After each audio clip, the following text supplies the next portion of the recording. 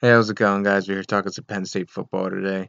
Adisa Isaac, one of the key defensive linemen on this year's team, is likely out for the season.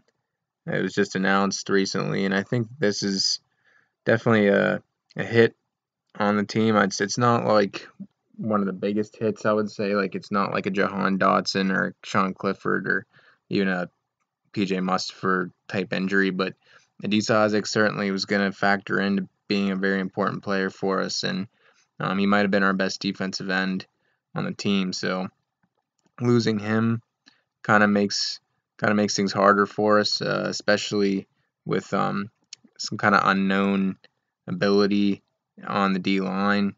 We don't really know much about Arnold Ebiketie other than he did really well at Temple.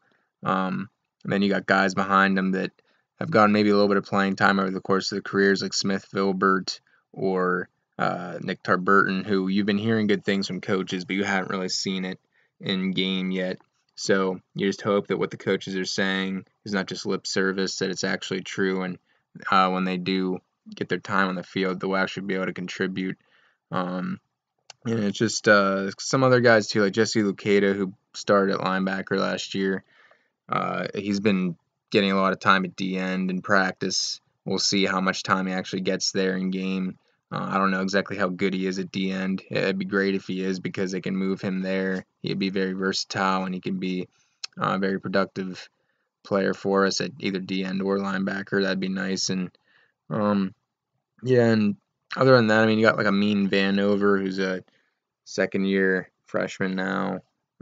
It's just there's not I guess there's some optimism there. Like I'm not gonna say that they're like screwed at the end, but there's just so many questions and things that are gonna have to go right.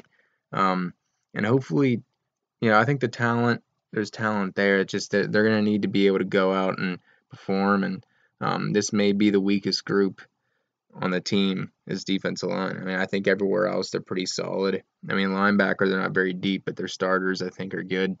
And defense line's obviously an important spot, and hopefully they'll be able to be kind of how they were the last couple years, or not last year, but 2018, 2019. They were one of the elite groups in the nation. I'd say with Etor Gross Matos and Sharif Miller and even like Antonio Shelton was a pretty good D tackle for us. Robert Wenzer, some guys who have been pretty good for us. Hopefully, we can have more guys turn into like that, like a Shaka Tony or even an Owe. Just we need to be able to replenish the defensive line talent, and I think we have some guys to do it. And hopefully, a couple of them will step up. All right, thank you guys. We are Penn State.